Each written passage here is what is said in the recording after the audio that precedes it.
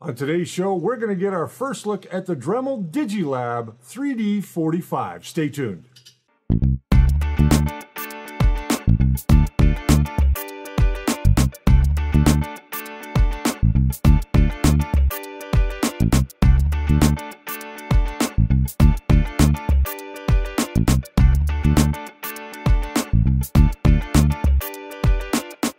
Hey, welcome to The First Layer. My name's Richard Cleveland. I'm your host here twice a week every Wednesday and our live stream on Saturday nights at 7 p.m. Mountain Standard Time. If you're new here, this is a show that explores the world of 3D printing, and today is no different.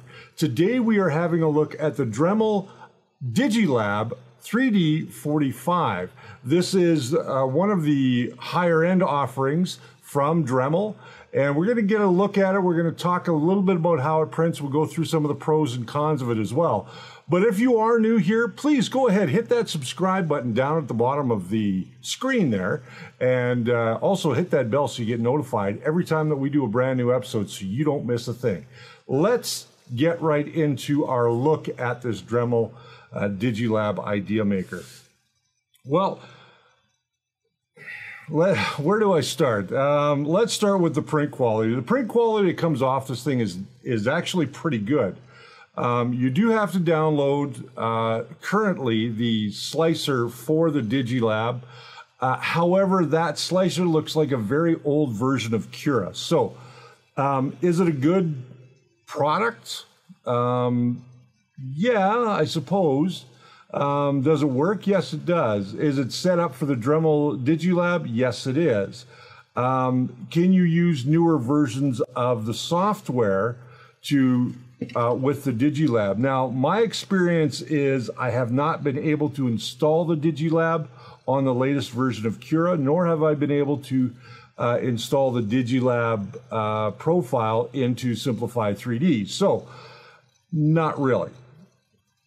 How does it handle filament? Well, DigiLab and Dremel have their own version of filament, and they would like to sell you their own version. They do say that you can use third-party filaments in this machine. It's not easy to do that. Let's start with the print quality. I'm going to just move cameras here.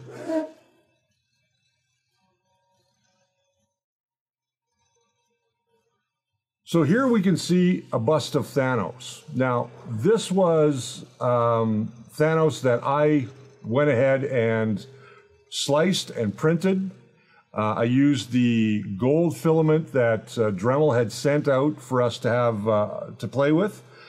He came out pretty good. The only problem was, now I sliced this with their version of the slicer, and in all honesty, it does have a few imperfections on the back, but the print quality is actually pretty nice. You can see it there. I don't know how well that's showing up on screen, but let me tell you, the print quality is pretty good. And that gold luster inside the filament really makes it look spectacular. I don't think I'll do much with this other than go back and sand off some of those nubs.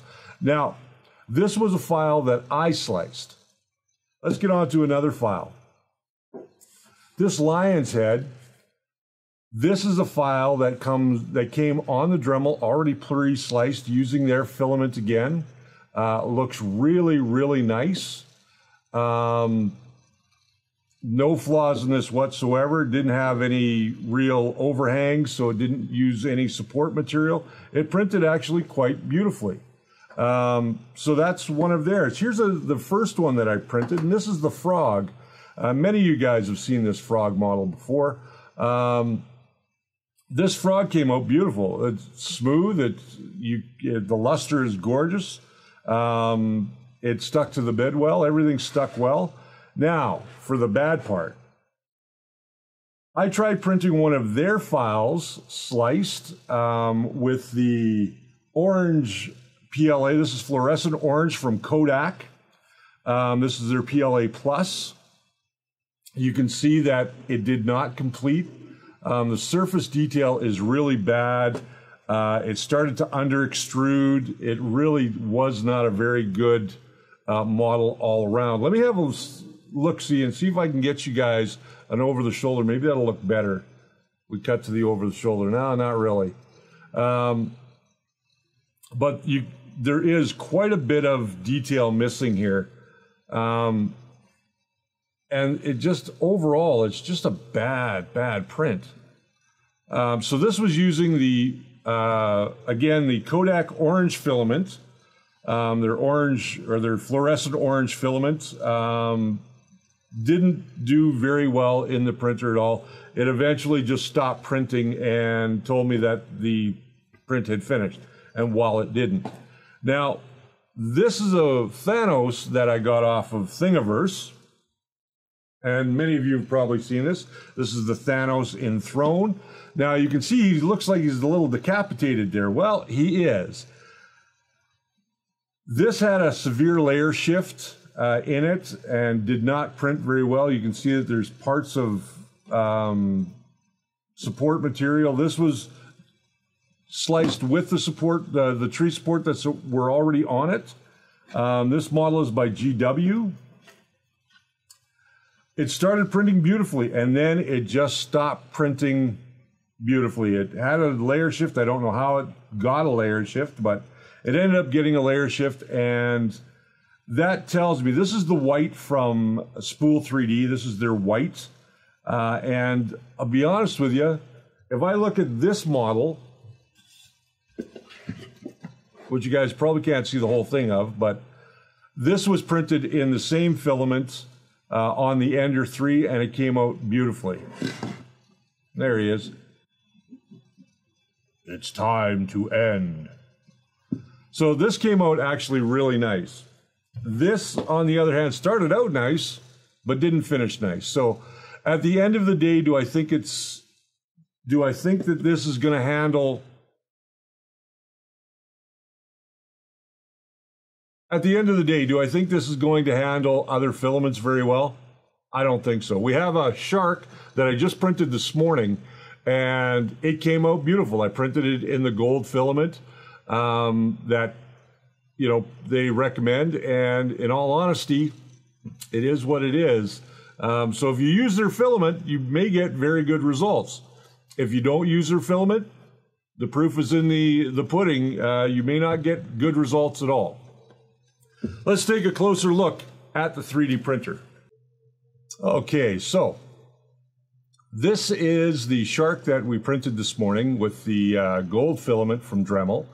You can see that it has a very nice touch screen here, very responsive, easy to use. It has everything that you need in it. The build plate is removable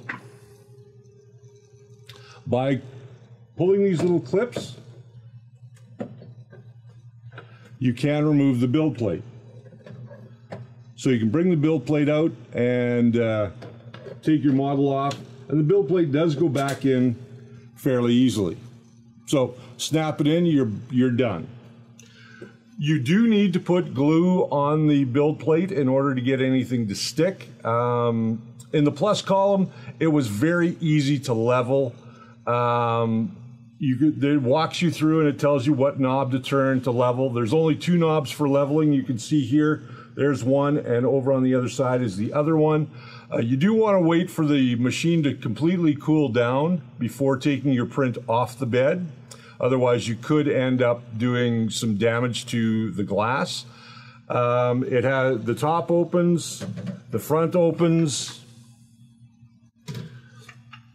So it does sit there. Now, I don't have this on a level surface at the moment, but it does sit there, and you want to make sure that all of the doors are closed before you print, or you'll get an error message saying that the door is open. You can still print with the doors open, but it doesn't do very well. Now, let's get a closer look at the extruder assembly, and we'll talk a little bit about how that works.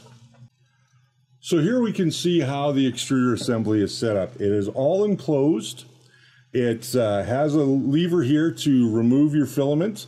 Now, the way that this works is when you're changing filament, you cut it off right here, and it will extrude the remainder of that filament through your machine, and then it'll tell you to add new filament. Now, it does come in through this little bracket here.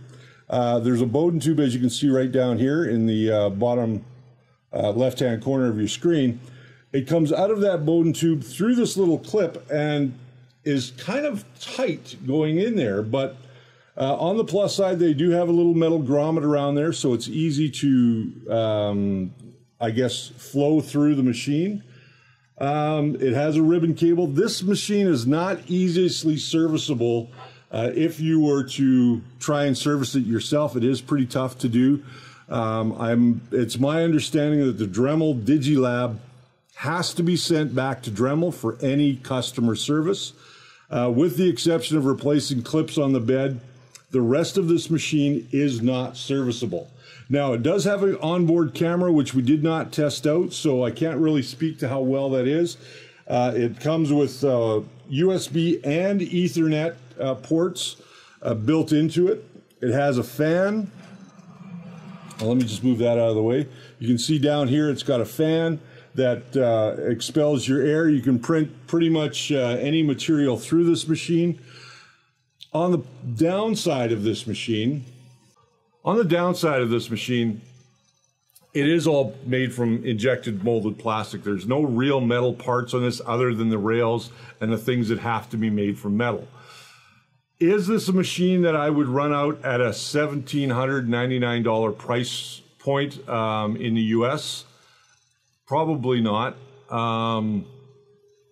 Do I think the machine's built well? Not really. I've got it on this mat, and I have 2 feet that are not centered on the mat, so the whole frame now is twisted. That's why the door will not latch closed. If I were to take this mat out from underneath, and of course leave it on the table, that door would close. So it's a must that this be on a very flat surface. If you're not going to have it on a flat surface, at the end of the day, is it worth the $1,799 price tag? I don't think so. For me, just purely looking at price, this is not a printer I would buy anytime soon. Convenience-wise, if I was just in the market for something that would work for me right out of the box, and I don't have to do really anything to it, then yes, it would be a printer that I would consider purchasing at $17.99. Now, Dremel is trying to get into the new makerspace, as it were. And in the new makerspace, we have different tools than we had 10, 15 years ago. If you were a carpenter, you had carpentry tools. If you were a metal fabricator, you had welding tools and metal fabrication tools. If you were a model maker, you had lots of plastic bits around. These are just some examples of things that Dremel is trying to get into with their products. In this product line, it's fairly light printer because it is all plastic. It does have a heated bed, so that's definitely a plus for this. But at the end of the day, is it a printer that is worth my hard-earned money? I can't say yes. Their laser, on the other hand, their desktop laser that they're offering now for, I believe, $6,000 US, seems to be a very good product. It works well. Companies are using it both in a hobby aspect and in an industrial aspect or a light industrial aspect. This is not a machine I would use in a light industrial setting, just because of the way that it is constructed. And the fact that if you're not using their filament, you may not get the results that you're looking for. So at the end of the day, it's not my cup of tea. But is it a solidly built machine? Sure. I'll give it that. It is solidly built. It has very simple, easy to use interface. It's easy to level the bed. I'm not going to go through all that with you. I've had this now for a couple of weeks. This is going back to Dremel. This episode is not sponsored by Dremel. So this is not something I get to keep. This is going back to them next week. And it's been interesting playing with it. We haven't tested out the Ethernet on it. Just because I didn't feel that I needed to. If you're going to put it into a networked environment, that might be something you want to do. If that's the kind of printer you're looking for, maybe this is the right printer for you. If it's something you want that's ease of use, very intuitive, able to connect to your home network, this might be the printer for you. But other than that, I think that this is not, in my opinion, this is not a winner for them. It's got some cool stuff on it, but it's not stuff I regularly use. So there we go. Let's leave it at that. If you're interested in getting one of these, certainly go ahead and check out Dremel's website. We'll leave a link down below. You can go to their website and get more information about this product.